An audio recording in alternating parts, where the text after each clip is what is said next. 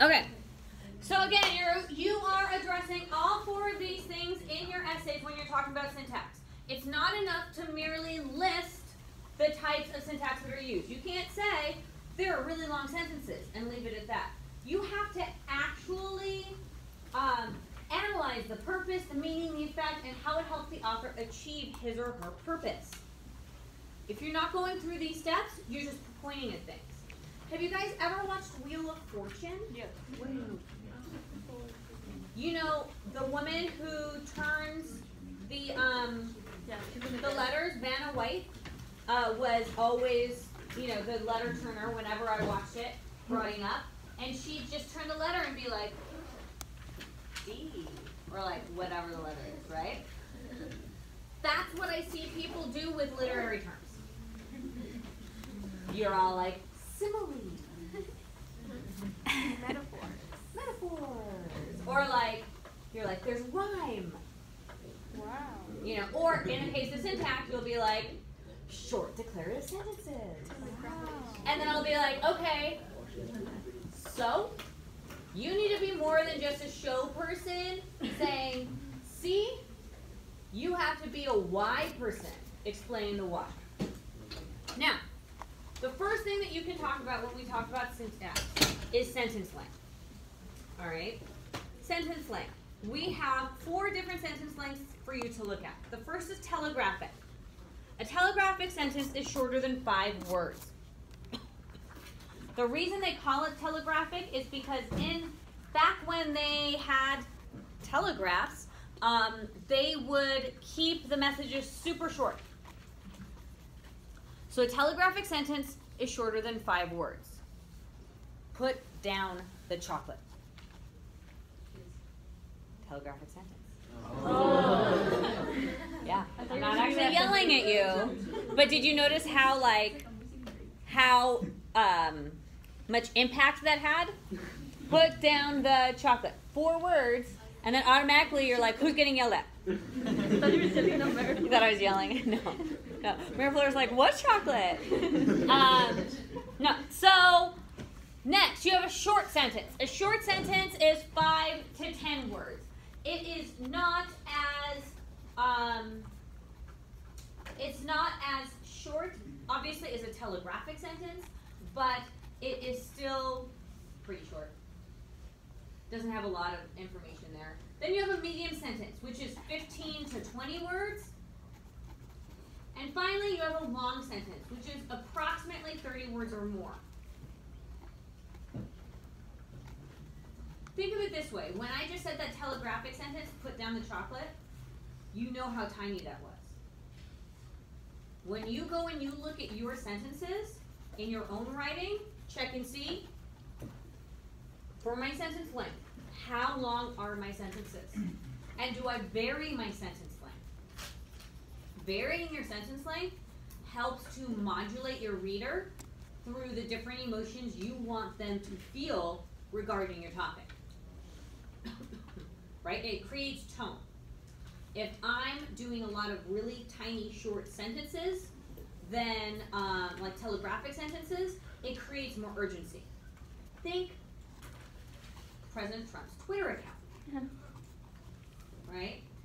When he has his short sentences, he does it because he's trying to create a sense of urgency.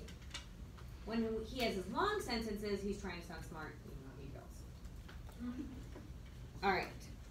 Questions about sentence length.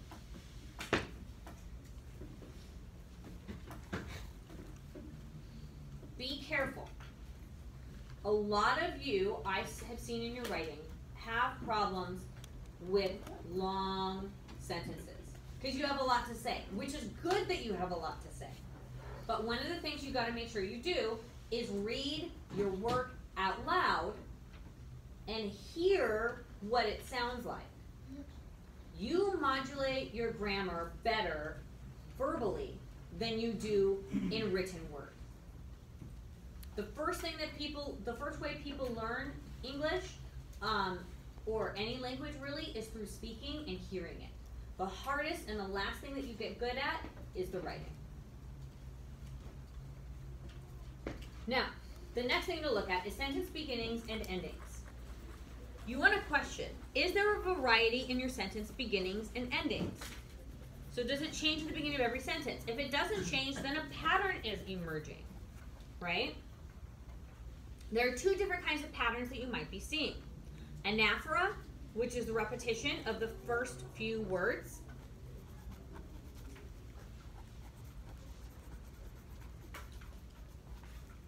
And then the other one is epistrophe, which is the repetition of words at the end of a clause, phrase, or sentence. Let me try. If you let go, does it?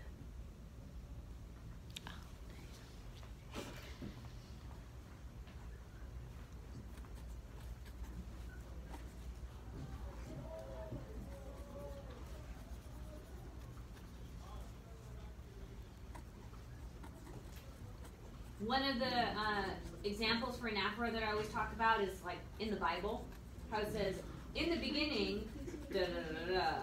In the beginning, da da da da. In the beginning, da da da da. Where it says it again and again and again. That's your anaphora. So if there is anaphora, or if there is epistrophe, why? What does it do to repeat the beginning of the sentence or to repeat the end of the sentence so many times in a row?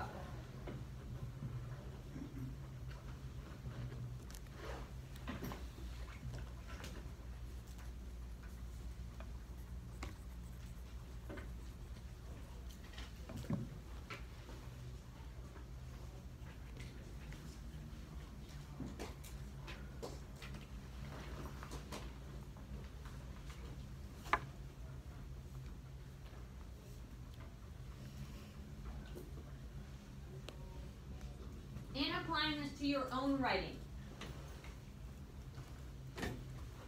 It is a stylistic tool that in your own essays, you start off sentences with that repetition, that anaphora, or you end sentences with that repetition, the epistrophe, to reinforce whatever ideas you are creating.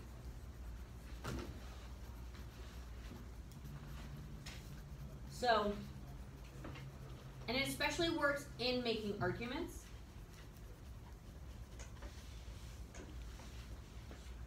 If your parents are complaining that you don't do anything, and you're making an argument to them,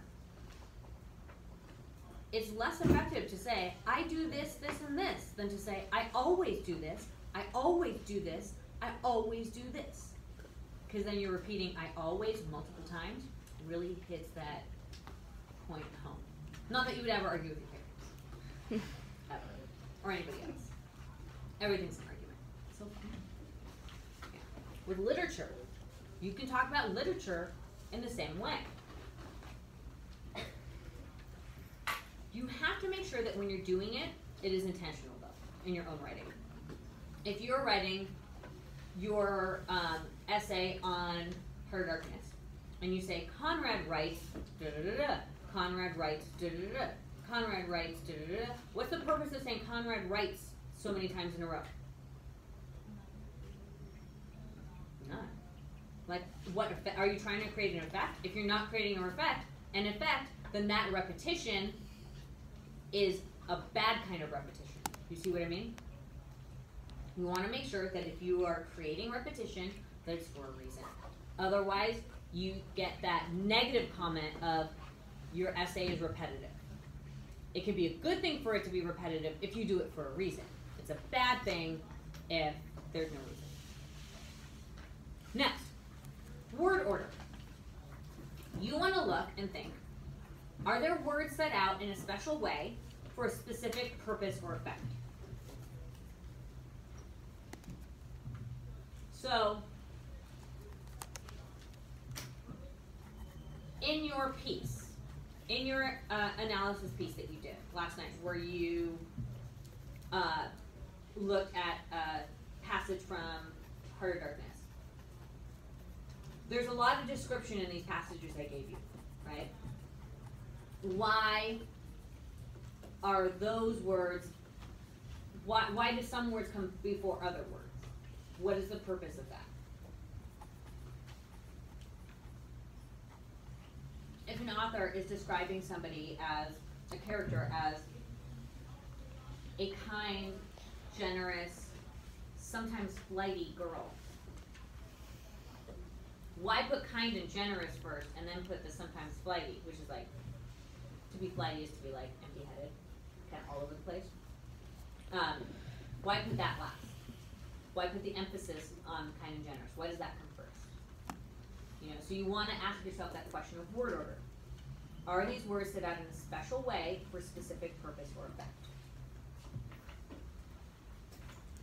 Y'all know rhetorical questions, right? Get it? What did I just do? I just asked you a rhetorical question. Y'all know rhetorical questions, right? You don't have to answer me. I mean, although it is nice to get an answer sometimes. But a rhetorical question is a question that expects no answer. If you guys had all said no, it wouldn't have changed what I was going over here, right? I'm asking that question just to introduce rhetorical questions. Asking a rhetorical question, or when a rhetorical question is used, it draws attention to a point or leads a reader to a specific view, answer, etc. So for example, if, say that like my speech and debate team is having like all sorts of problems, like drama, and I'm like, can't we all just get along? I don't expect them all to be like, no, and start yelling at each other, right? Maybe I don't want them to answer it because they're already drama anyway. They're not. I'm just using it as an excuse, as an example. Excuse me. Can't we all just get along is meant to make them think like, oh, maybe we should. Rhetorical questions get asked all the time. Again, I will bring up your parents. Do you know why I'm mad at you today? And then you're like, you're not like necessarily really supposed to answer, and you just kind of like have to wait. And then, but then sometimes they're like, answer me, and you're like, I didn't know if I should answer or not. A lot of times rhetorical questions are used to elicit that thought from the audience. My kids were playing in the bathtub, and they're now too big to like really play in the bathtub because they've got all these long legs and all these long arms, and they like end up hurting each other most of the time. And one of them, the bigger one, they were switching spots, and the bigger one didn't realize it, but she pushed the other one down under the water. Oh. And then the other one like came up coughing and choking and threw up. Oh. But it was all in the bathtub, and so I ended up showering them down, and I was just like, are you trying to kill your sister? Like, I'm not expecting her to be like, no, because I know she's not trying to kill my sister. But it is meant to make her think of what the consequences of that. They love each other, they're great. They wrestle. They do wrestle. They wrestle. They love each other about 90% of the time. Yeah. After that, they were reading to each other, so it was really cute. Yeah. Like, she wasn't really trying to kill herself. And her little sister the other day was playing with like a toy knife, like a little plastic knife, and like running around after the other one. So in my head, I'm like, this is just like the older sister getting payback for being stabbed. Anyway, rhetorical questions. Next, you have the arrangement of ideas. So where you put the ideas in the sentence makes a difference. For example, if there is a loose sentence, it makes complete sense if brought to a close before the actual ending. The main point is front-loaded. So for example, we finally reached San Diego that morning after a long delay, a turbulent flight, and some exciting adventures with airline food.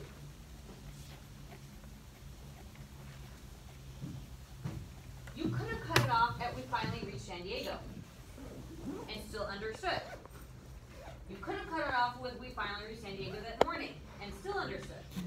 You could have cut it off with we finally reached San Diego that morning after a long delay and still understood. You see how it works? The main idea, we finally reached San Diego, is there at the top, and then the rest of the things are all just things that are added, right? You don't need the rest of the things to understand that sentence. The main ideas are already there.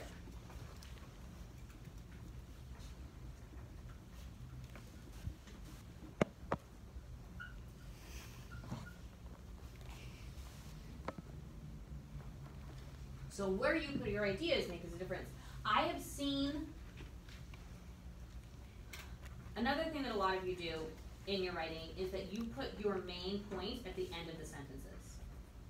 Like you're building up to like the big reveal. It's something that actually happens a lot in people who speak Spanish as one of their languages. It's something about the Romance languages. I don't know, like you know when people in your family tell stories, the main point is never at the beginning, it's always at the very end, and you have to listen to like everything before they finally get to the point. A lot of times people who are Spanish speakers as well as English speakers, when they write in English, will do that with their sentences. Where your main point is at the beginning, it's at the end, and you have like a whole bunch of stuff going on, and it's like, wait a minute, let's rearrange this. You put the main stuff at the beginning, it's more direct. You put the main stuff at the end, why? What is the point? Why is all that other stuff there first? So when you're looking at Joseph Conrad and his writing, which you know he was not a native English speaker, you're going to want to think like, okay, so like, where is the meat of his sentence, and why would he put all the other stuff before it? What is the point? What is the effect?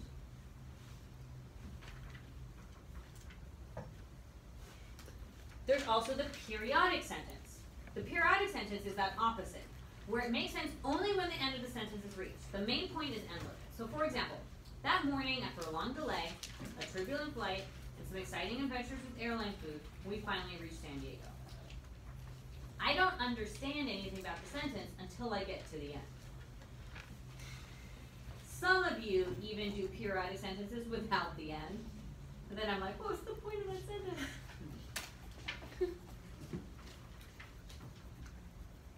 So if the point is at the end, if it's end loaded, why?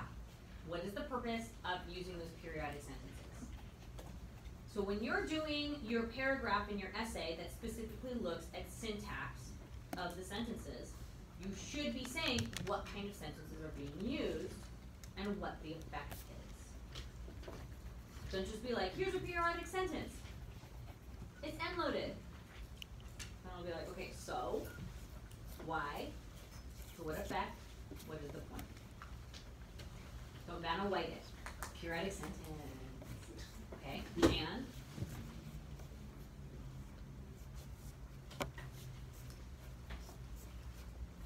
and then I will post this PowerPoint along with the video onto Classroom at the same time. And that way you guys have that to review. All right. The third kind of arrangement ideas is parallel structure. So parallel structure is when you have grammatic or structural similarity between sentences or parts of a sentence. So it involves the arrangement of words, phrases, sentences, and paragraphs so that elements of equal importance are equally developed and similarly phrased. In essence, a particular kind of repetition. So you could see anaphora as parallel structure if it is repeated. But you can also see parallel structure within sentences, and you can see parallel structure within paragraphs. So if your paragraphs are all structured the same way, why? What is the point? If the sentences are all structured the same way, if you have several periodic sentences in a row, that's parallel structure. Why?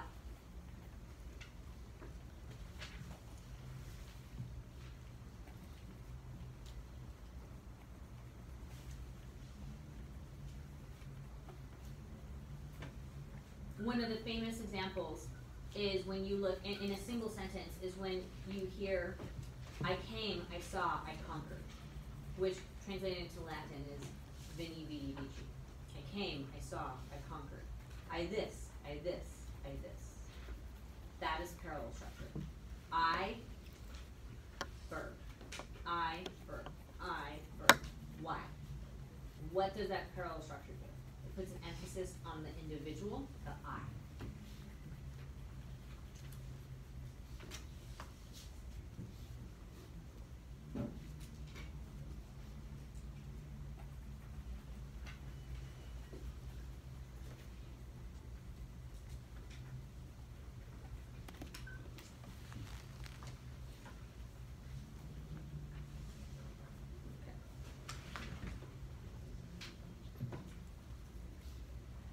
So, in the winter, I usually like skiing and to skate. In the winter, I usually like skiing and skating. In the winter, I usually like to ski and skate. Why are the bottom two parallel and the first one not? Why is the first one wrong? Why is it not parallel structure? Yes? Exactly. And so when you look at right, skiing and skating, they both end in ings. Or ski and skate, they're both the same tense, right? So when you're creating parallel structure, or when you're looking for parallel structure, notice this kind of thing. Okay. Next up we have the natural order sentence. This is a sentence where the subject comes before the predicate, the main verb. So oranges grow in California. This is like the most simple of sentences that you learn from the very beginning. Subject, verb. Subject, verb. You could even shorten it to oranges grow. Subject, oranges. What do they do? Grow.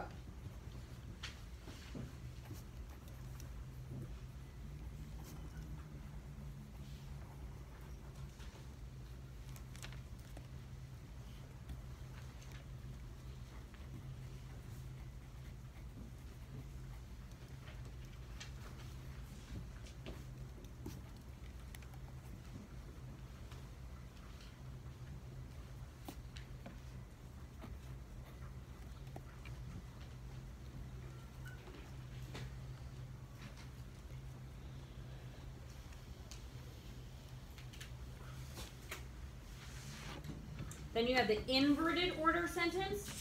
That's where the predicate, the main verb, comes before the subject.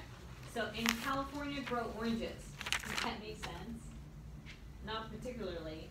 Because for our logic, we like to hear in English our subject first. Or a split order sentence. It divides the predicate into two parts with the subject coming in between. For example, in California, oranges grow. Both of these convolute or confuse the reader because in English, like I said, we usually have a subject coming before the verb. So if you're reading something and the subject comes after the verb, you need to ask yourself, why? What is the purpose of doing that?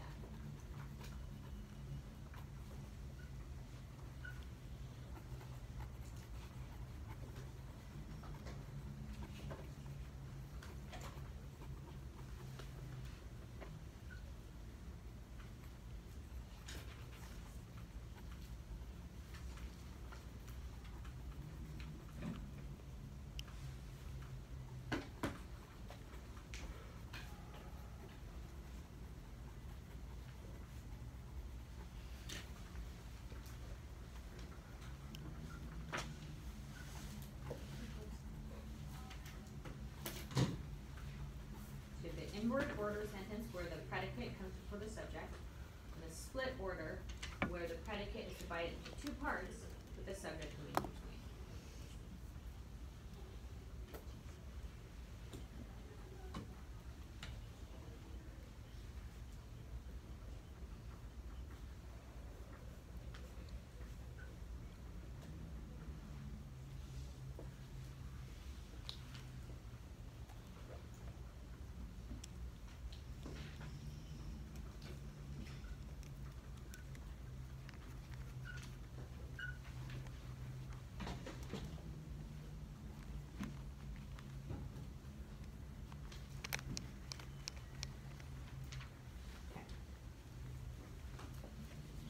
Then there's the interrupted order. This is where the subordinate elements come in the middle, often set off by dashes. Like oranges, beautiful, sweet, and delicious, grow in California.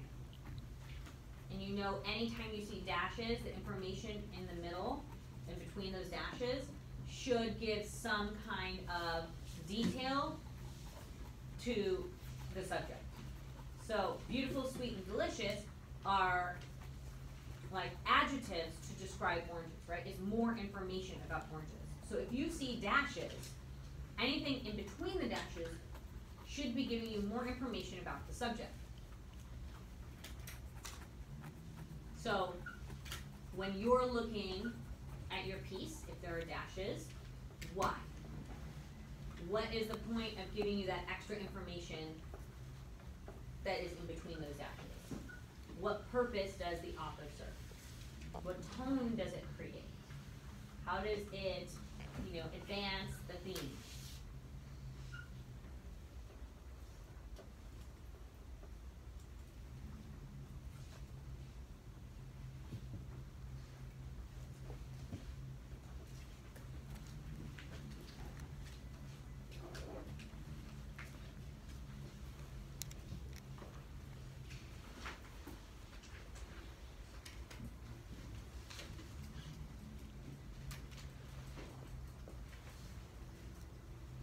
And then you have the sentence classification. I think that you worked with these in Lang, right? Declarative sentences, imperative sentences, interrogative sentences, and exclamatory sentences. So declarative makes a statement. The king seems sick. You look tired. I want chocolate. The imperative gives a command. Help him now. Do your homework. Give me chocolate. The interrogative asks the question. What's the matter with him? Why don't you do your homework? Why don't you bring me more presents? And exclamatory makes an exclamation. The king is dead! I'm really bad with exclamation points. I'm like not the exclamation point person. Except when I have to write emails and I'm trying to be nice, then I end up using too many exclamation points. Like, good morning! Exclamation point. I hope you're doing well! Smiley face. I really could use this help with this da da da da. Period. Thank you so much! Exclamation point. Step. Yeah. And then I have to go back and be like, be more direct, but don't sound mean. But too many exclamation points like lessens the effect of them. It's not surprising anymore. Instead, you just look like Elle Woods. Should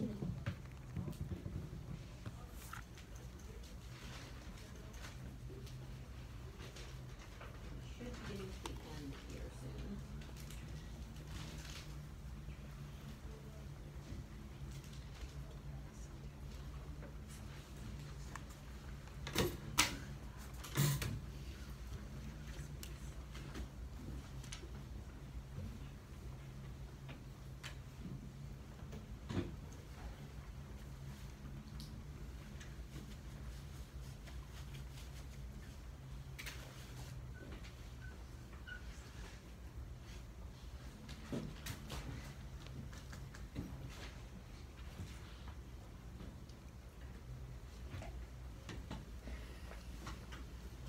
You know the four basic sentence structures. Simple, one independent clause. Compound, two or more independent clauses. My third grader is learning about these right now.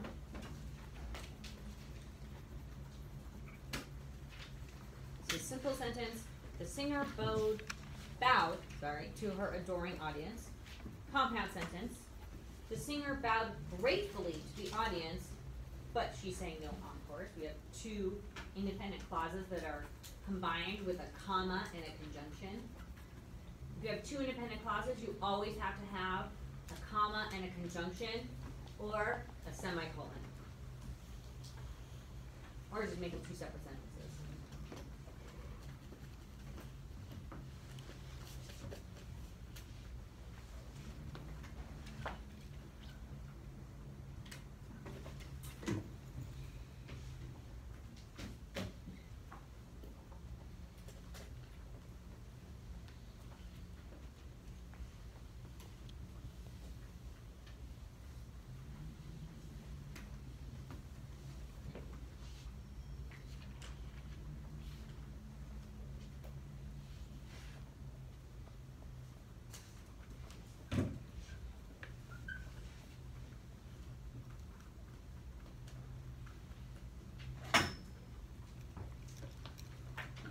number 3?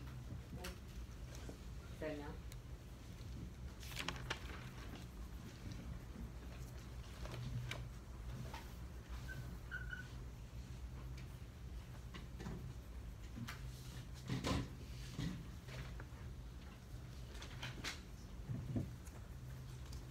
Do you ever watch Conjunction Junction in your, yeah, Conjunction Junction, what's your function?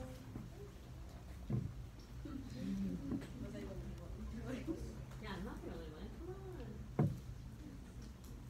If you didn't watch it, then you will rot as an elementary school student. You didn't watch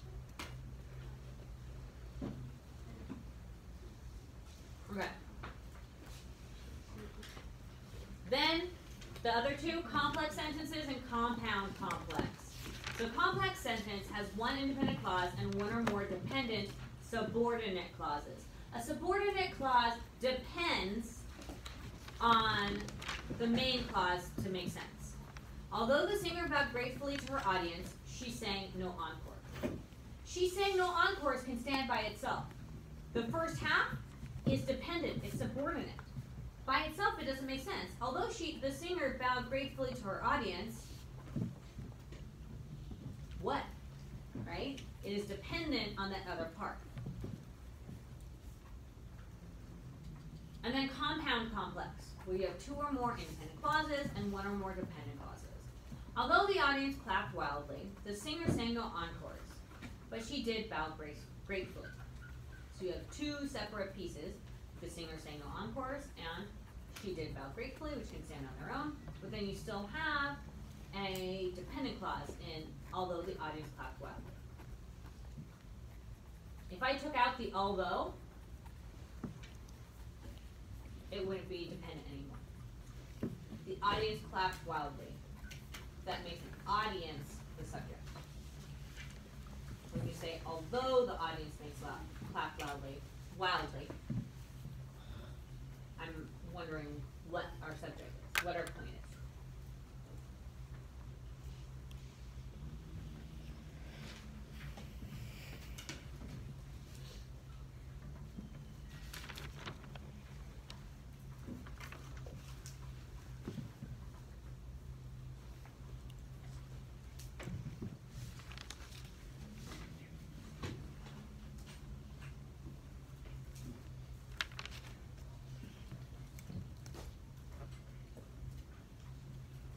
And guess what? That's it. Yay!